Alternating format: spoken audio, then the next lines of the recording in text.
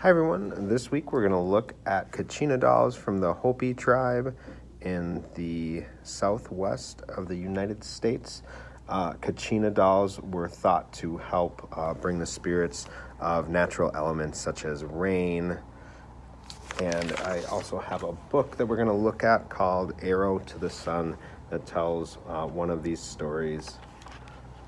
And it has great pictures. We can see all the intricate patterns that we can include in our drawing today, and I will show you how I created my drawing of my Kachina doll.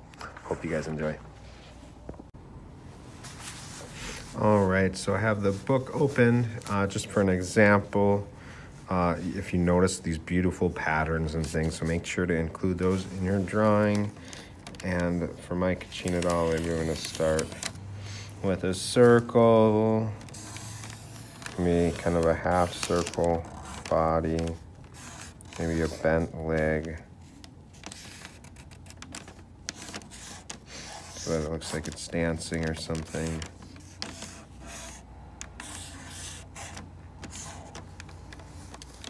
So think about how you want to add those details. Thinking about shapes that we can use to represent our person.